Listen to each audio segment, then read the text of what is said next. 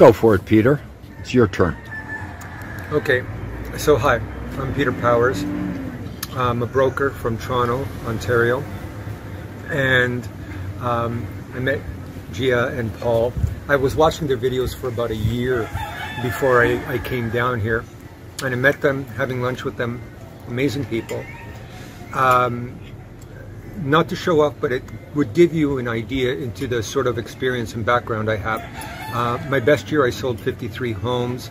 I've had top 10% Canada-wide, top 1% for listings in Toronto.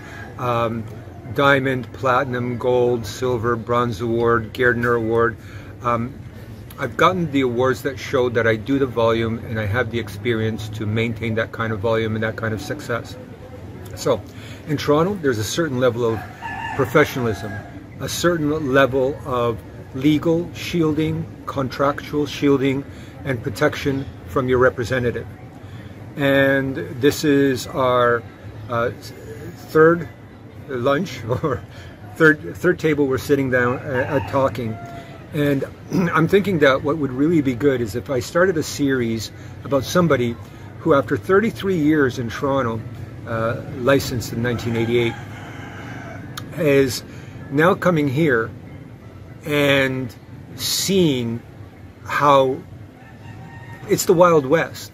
And if you don't have the right person shielding you, protecting you, if you don't have that network that they bring in of the lawyers that look after you, the accountants, everything, home inspectors, everything that looks after you, you could really get burnt in this country. You could really flounder.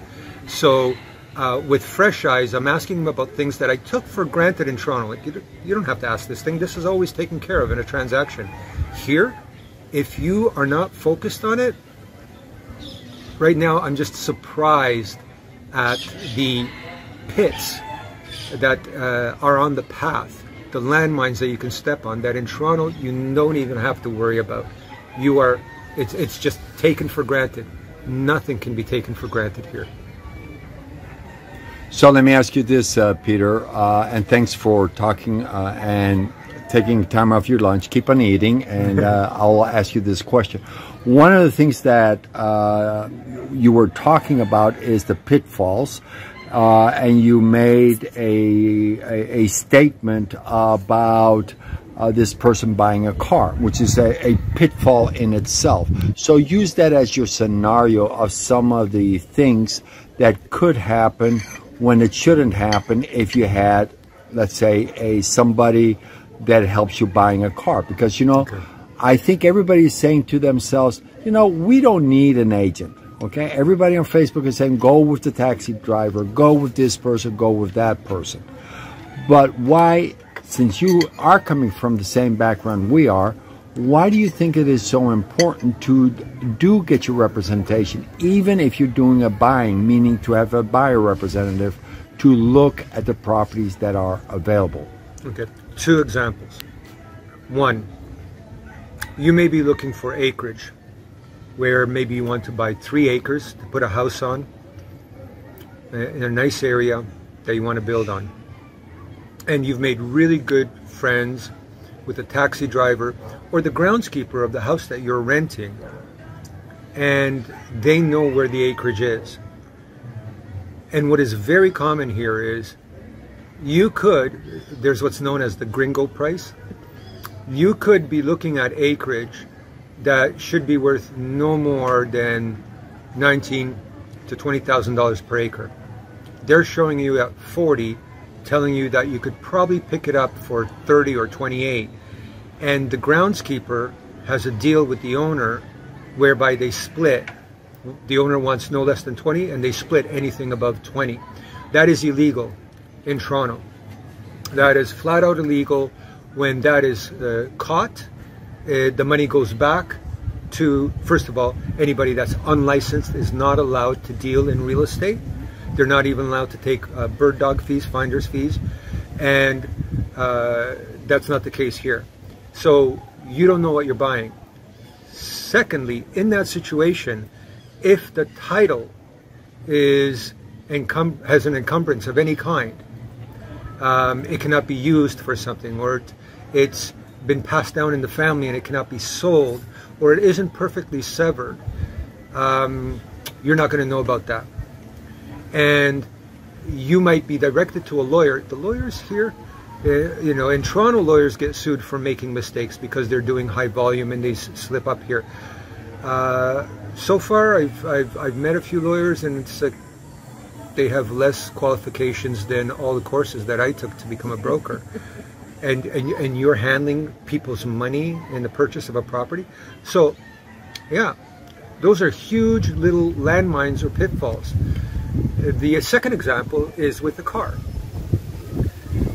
Somebody will tell you about a used car that you can buy. Somebody will show you that used car. They'll show you paperwork that says that they are the owner. They will sell you the car. And this is a true story. When you get here, you learn about communities. You join those communities. They have Facebook pages, Telegram pages, and you know they meet at cafes, and everybody tells them, oh, that person got burnt. This is what happens. And we share scam stories so you can watch out for these things. And there's a scam here where you're going to buy a car. They're going to put you into a lawyer that's going to do it cheap. They're going to get you a mechanic that's going to take a look at it. Car's going to have problems. Lawyer is not going to tell you. A week and a half later, they got a knock on the door. I never sold you my car. The car was repossessed, and they were actually charged for some of the damage that the car endured because it was falling apart during the time that they owned it. No, they never got their money back. Right. And you know, you take for granted that you're going to do a check whether it had accidents here in Toronto. You're going to do a check as to the ownership. You're going to have a mechanic, maybe a CAA approved mechanic, or a mechanic that you know, or a mechanic at a dealership for that specific model, who's going to look out for the car, that has no ties to the car.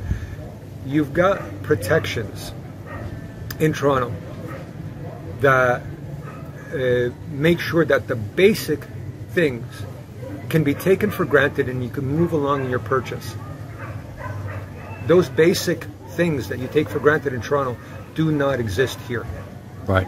And if you don't have somebody who is, you know, an ex-surfer looking to pay their rent by now being a real estate agent, and is basically a glorified chauffeur taking you from property to property, that knows all these pitfalls, that can look out for them, that can shield you from step one to step two, you're in the Wild West. You may take an arrow or two.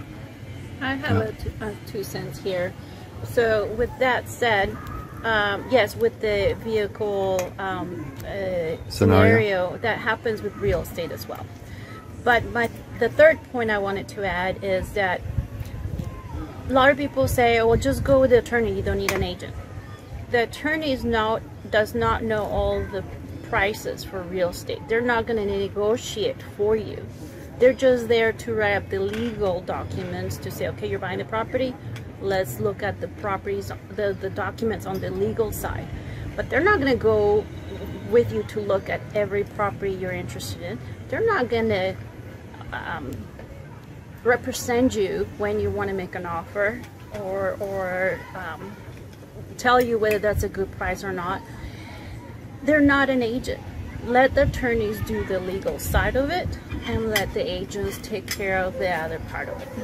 Yeah, but people will say right away that we have a interest in it, and therefore they should go to the owner direct. And we can talk about, you know, there are a lot of pitfalls, as we were talking to Peter, that they're not aware of. I mean, we can go through the whole list here, but, you know, it comes down to, we can educate the public, but, you know, if they don't want to listen, that there's not much you can do about it. The taxi driver is not going to tell you what it's worth, and they're not going to show you sales to back up what it's worth. And there are so many properties that I've looked at that are easily $100,000 overpriced. There's no MLS here. You don't know how many days it's been on the market. You don't know how many times it's been relisted. You don't have other properties in the area that are similar, that you yourself, because you're bored at work, can pop up the Realtor.ca and look at the Toronto MLS and do your own assessment of value, because you can see what's been asking. You don't know any of that.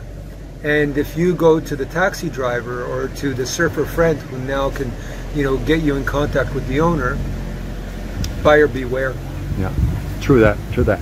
Okay, guys, I really appreciate it. You finish your lunch. It was a great discussion, and we'll have another one on expectations. That will be our next video. Thank you, Peter. Great. Thanks, Peter.